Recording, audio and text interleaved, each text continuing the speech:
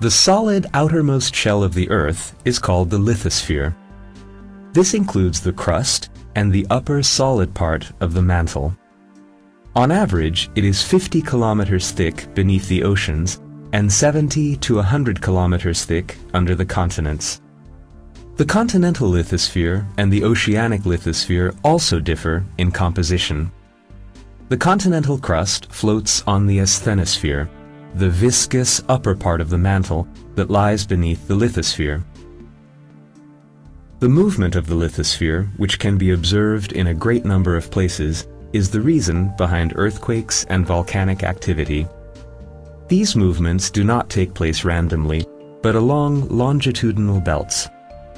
Volcanic activity and earthquakes mostly occur at the edge of continents, oceanic island arcs, oceanic trenches, and mid-ocean ridges.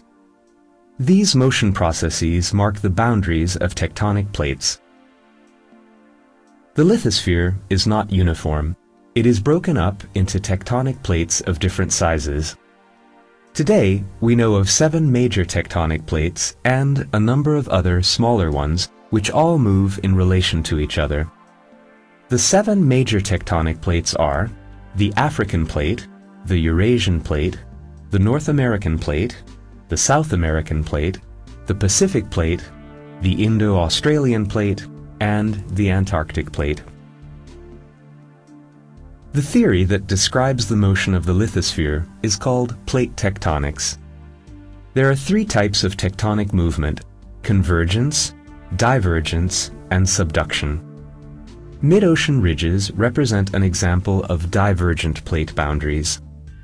As magma, that is molten rock, rises from the asthenosphere and penetrates the oceanic lithosphere, it reaches the surface, where it cools down and solidifies, forming new lithosphere at the edge of the crack.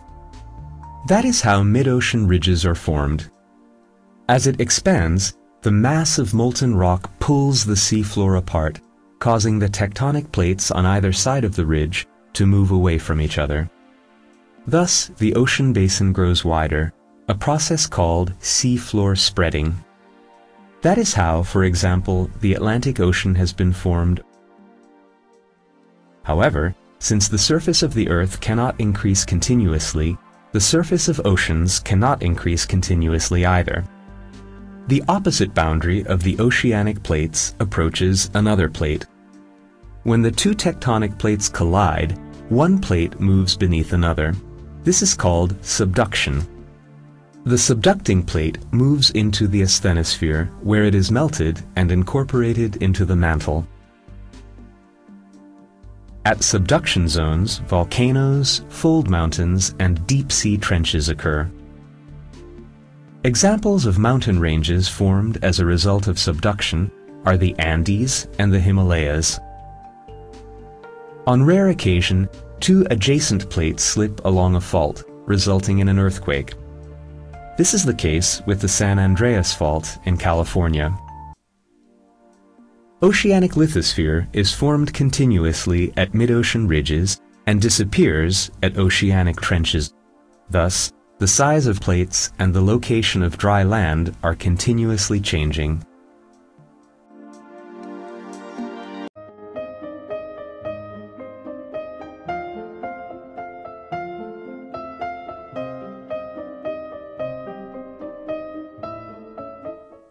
Lateral compressive forces acting on plastic rock cause the rock layers to move upwards or downwards, and thus to form anticlines and synclines. Sometimes the compressive forces are equal. When this occurs, a symmetrical fold is formed. This is also called a vertical fold. When the compression is stronger on one side, an overturned fold is formed. The axis of overturned folds leans at a small angle from the vertical. When one of the lateral forces is much greater than the other, the angle becomes greater too, and a recumbent fold is formed. When one of the lateral forces is so much greater that the rock layers are broken, and one slides over the other, an overthrust fold is formed. These overthrust folds can reach a width of about 100 kilometers. The Alps and the Carpathian Mountains were both formed in folding processes.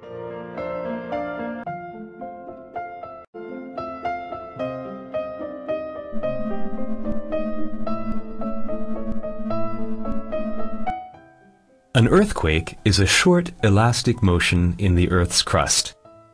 The most common type of earthquake is the tectonic earthquake, caused by the movement of tectonic plates. This occurs along plate boundaries.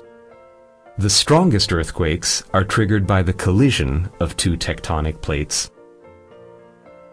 Tectonic earthquakes occur when tension in colliding tectonic plates has accumulated to a point where the resulting stress exceeds the plate's resistance and their ability to deform.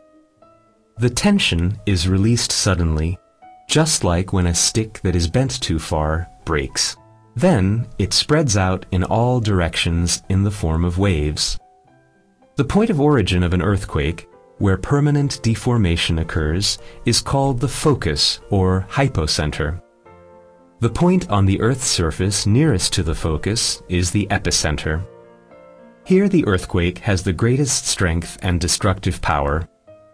The distance between the hypocenter and the epicenter is the focal depth of the earthquake.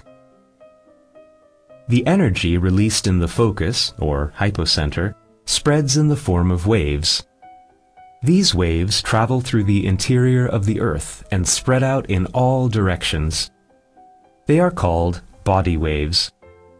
There are two types of body waves, longitudinal and transverse waves. Their names derive from the direction in which the particles move. The speed of longitudinal waves is higher, so they are the first waves to be detected by instruments.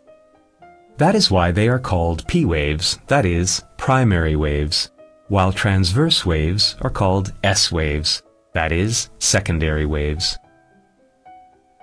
Waves traveling along the surface of the Earth are called surface waves. They result from the interference of the P waves with the S waves. Surface waves travel at lower speeds than body waves, but their amplitude is greater. They cause the greatest damage. Several thousand earthquakes occur daily on Earth. Most of them are so weak that they can only be detected by instruments. These instruments, called seismographs, measure and record the ground motion caused by seismic waves during an earthquake. A seismograph consists of a base fixed to the ground, a paper roll rotating on a cylinder attached to the base, and a weighted pen attached to a frame with a spring.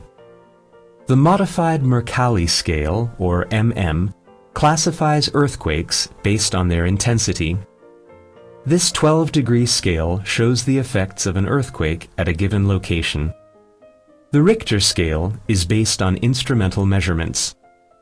It indicates the amount of energy released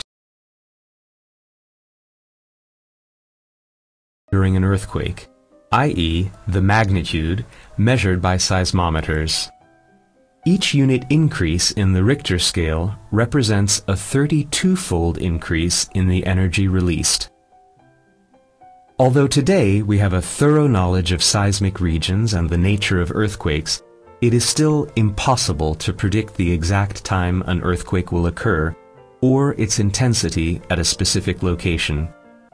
Therefore, the best way to protect against earthquakes in seismic areas is to build earthquake-resistant buildings. The architectural design of buildings, their reinforcement, the building materials used, and seismic isolation and damping structures are all important in terms of seismic resistance.